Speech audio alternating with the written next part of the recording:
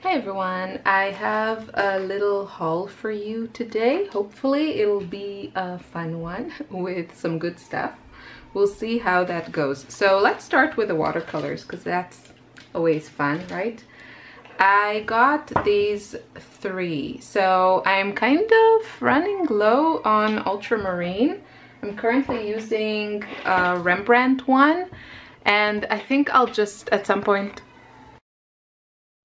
I decided to switch to voiceover because my kids were screaming so much in the background. I thought I would spare you. So we're now going to swatch these watercolors. I was saying that I'll probably won't buy Rembrandt colors from Jackson's anymore because they only carry the 10 milliliter tubes, and Rembrandt also makes 20 milliliters, which are only slightly more expensive and have double the amount. So I'll probably get that from a local store that has really good prices on Rembrandt here in Austria.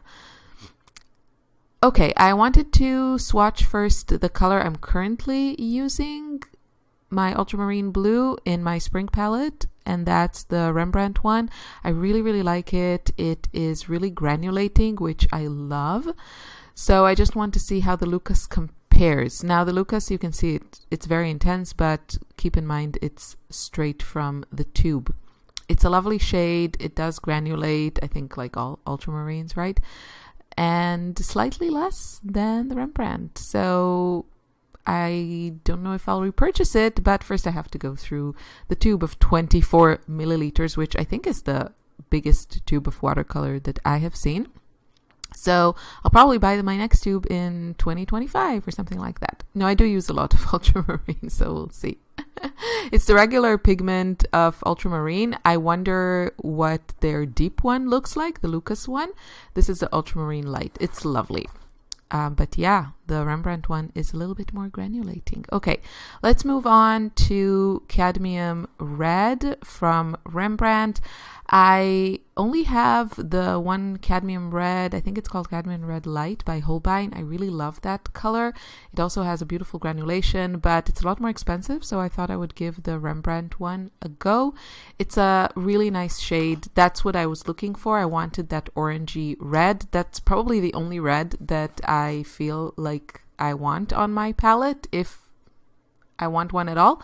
And I really like also the lighter shades that it makes. It's it's like these salmon type of color, which I like. Okay, moving on to the Maimeriblu. Okay, take 1000.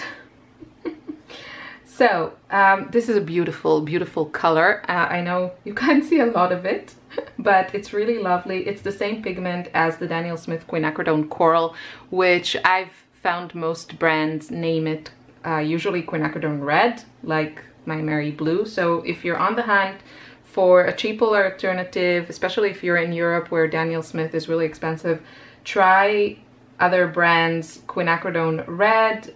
Look online for swatches, just so you know you're getting, the shade that you want. But it's this really beautiful, luminous, pinky coral color.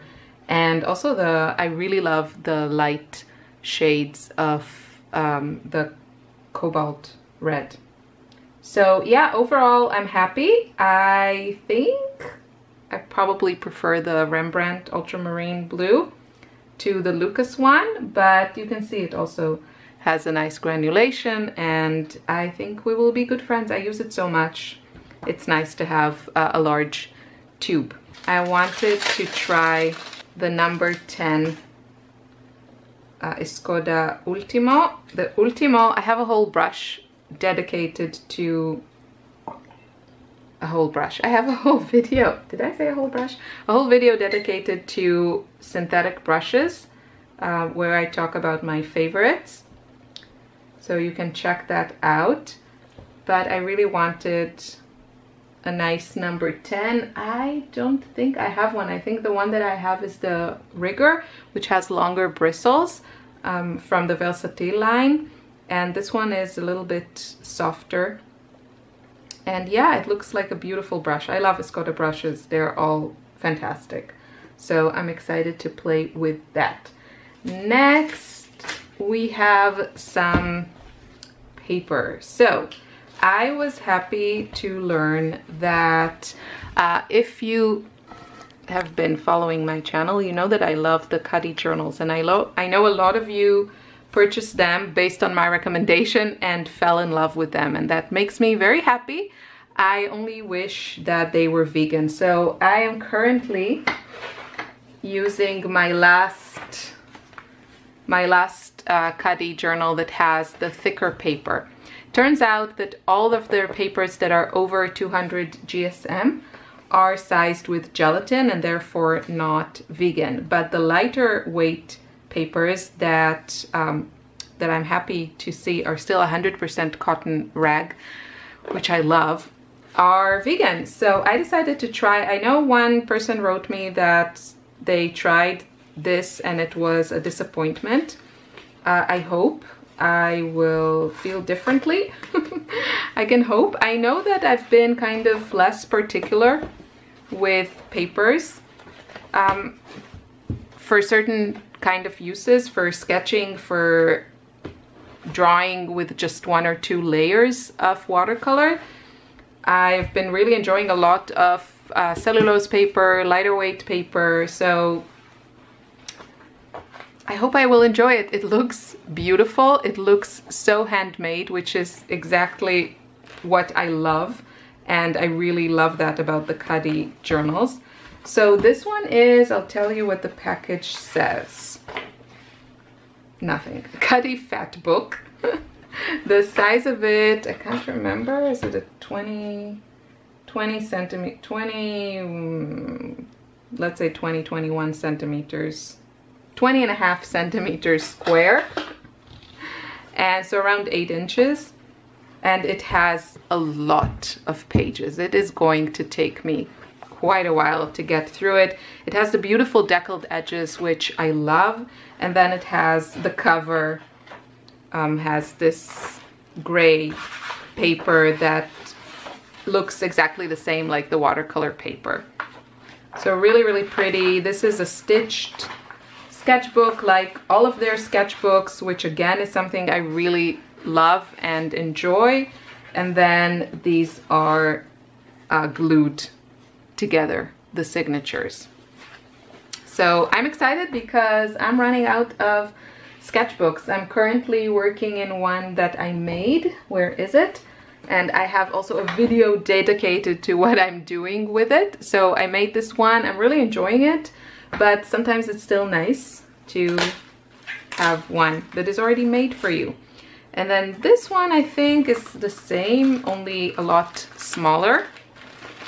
Yeah, it's also a sketchbook. You see that the binding is different. It has like this, it looks actually really pretty. Looks better, like more aesthetic than this, although this has that more handmade look, but this still looks very, very handmade. And obviously this is a smaller size. I think this one is 15 centimeters. Yeah, something like that, a little bit more than 15, and it's a lot thinner than this fat one. It's called Fat Book. And then the inside, it actually feels like a really nice weight to it. I have to check again. This one is definitely thinner. They're beautiful. I really love them. I wish all of them were vegan, but it is what it is. And if that's not a concern to you, then I highly recommend them. Their huge one is fantastic. I will have to see what I think of the thinner paper. I definitely like the look of it and the feel of it. So we'll see how it performs. And now the last thing I got is this one. I blame Aliona for this one. It's a set of their twin pen markers. I showed you in a previous haul that I got the Tombow ones.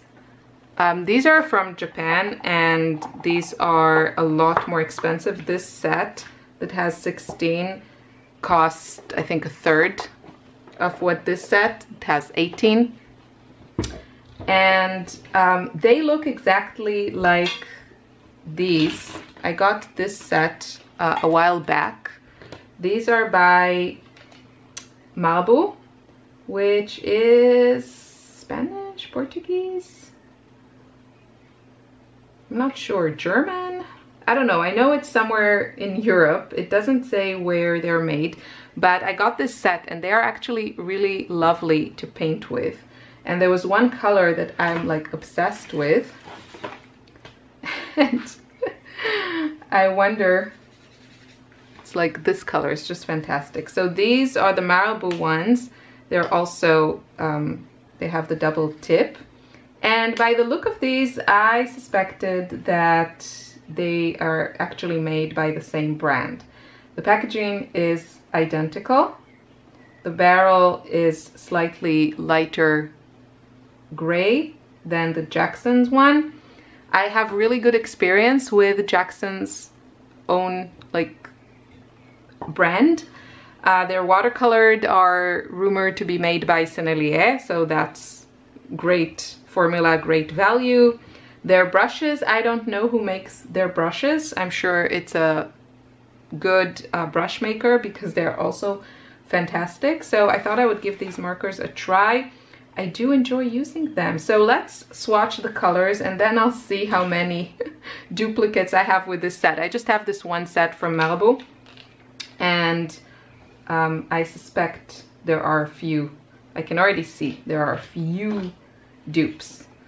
So let's see. This one also has a dual tip. It looks really, really similar to the Marabu ones. And these are just really, really fun to journal with and play around with. I guess they're also water soluble. Let's see. Yeah, they are. Although I have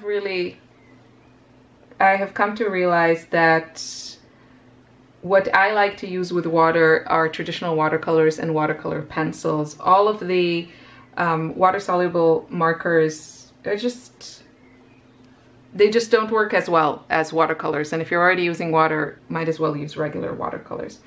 So this one is the yellow. It's really nice. But I do prefer these kind of markers to something like Copic or other alcohol markers, because those are just, you know, they bleed through, they're really expensive. So I don't really, I'm not a fan. That's a pretty pink. Okay, so my battery ran out. I continued to swatch these for you. And I think the colors are really lovely. They feel really nice, the tips. You can see that the color goes on smoothly. That's, you know, a lot of the issues with markers that are not something like Copic is that it's like very streaky. But these and the Tombow markers just lay out color really beautifully, and I really enjoy playing with them. As for, this is the Marabu set. I think they are made by the same company. Something about the caps of the Jackson's one just feels a little bit cheaper, but absolutely not a deal breaker. I think the price of this set is fantastic and the colors are lovely. It has 4 of the same colors as this Marabu set. These 2 are not in this set. They are really exactly the same colors, which also makes me think that they are made by the same brand. I didn't compare the black, but yeah. So this is the Marabu one, this is the Marabu one, this is the Marabu, this, and then these 2 that are not dupes, or these are not dupes. But yeah, if you were interested in one of the sets from Marabu, then check out the Jackson's, because I think it's the same thing and you will pay less. Yeah, I'll just show you what I've been doing with these kind of markers. I've been mostly using them for my journal, my Japan journal, and they're really fun to paint with. So yeah, that's why, mostly why I got these.